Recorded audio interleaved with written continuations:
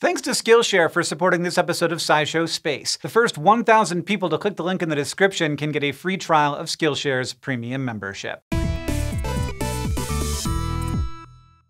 Ever since we first discovered fire, humans have had an insatiable appetite for energy. As our population grows, we're always on the lookout for more sources of reliable, clean energy that can power everything on our planet. And when we reach out toward the stars, we'll need energy to power our exploration efforts too. One option: harnessing the solar wind for practically unlimited energy. The idea has a lot of potential. You might even say it's out of this world. Now, we are no strangers to using energy from the sun to power our homes, gadgets, even our Mars rovers through photovoltaic panels that convert light energy into electricity. But the sun puts out a whole lot more than just light. It also emits a constant stream of particles, known as the solar wind. In the solar wind, charged particles accelerate away from the surface of the sun, reaching incredible speeds of 750 kilometers per second. Here on Earth, almost all of these superenergetic particles are deflected by our magnetic field. But out there in interplanetary space,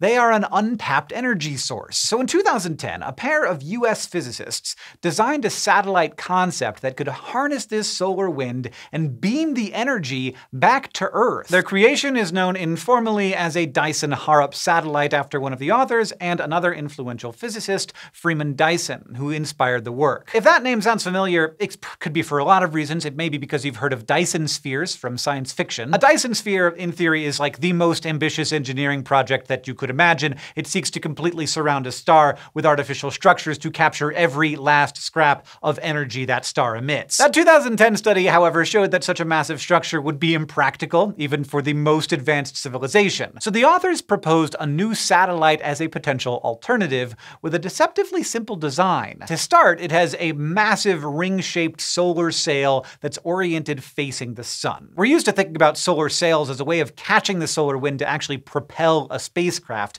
but this ring-shaped design wouldn't shift the nearly 4-ton satellite very far. Instead, its goal is to stabilize the satellite and collect the electrons that make up a portion of the solar wind, using them to create an electric potential. That potential is then used to generate a current along a very long, 1 centimeter thick copper wire that's pointing toward the sun. A flowing electric current generates a magnetic field. So now there's a cylindrical magnetic field around this copper wire, and that deflects more solar wind electrons toward a spherical metallic receiver. A tiny bit of this collected energy is cycled back to feed the current in the magnetic field, but most of it can be collected as energy. That energy would then be transmitted wirelessly using an infrared laser pointing at a dedicated receiver on Earth, or wherever the power is needed. Since infrared energy passes through the atmosphere pretty easily, a laser using wavelengths in the infrared range would be the most efficient for transferring energy. The authors calculated that with a 10-meter wide sail and a 300-meter long wire, a satellite could capture and transmit about 1.7 megawatts of energy. That's enough to power about 1,000 homes. But if the same technology was scaled up,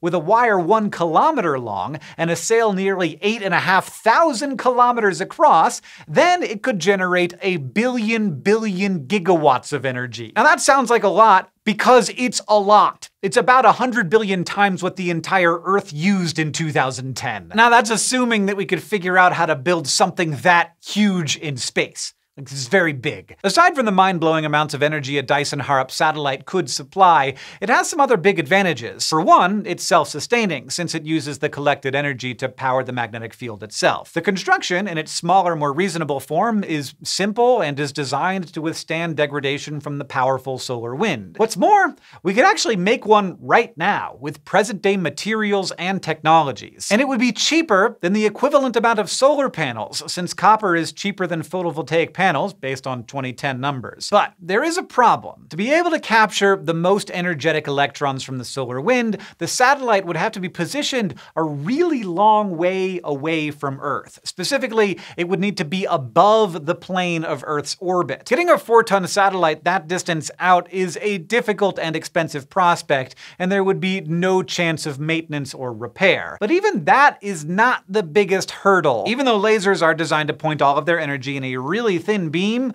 they do spread out ever so slightly by just a fraction of a degree. But over the huge distances we're talking about here, the power laser would eventually spread out so much that by the time it reached the Earth, it would be thousands of kilometers wide. The smaller scale version of the satellite would supply 2 megawatts of energy, an amount that would be no more powerful than moonlight when spread out over that distance. A more powerful beam would be just as wide, but would then be showering powerful infrared radiation over a huge area of the Earth, which is not ideal. Now, to capture and refocus the widened beam, engineers estimate that you would need a flawless lens anywhere from 10 to 100 kilometers across, which at the moment is beyond what we can reliably pull off, making it the one part of this that we couldn't just decide to do like tomorrow if we wanted to. So theoretically, solar wind power has the potential to solve many of our energy problems on Earth and in space. And we're closer than you might think to being able to tap into this sci-fi energy source,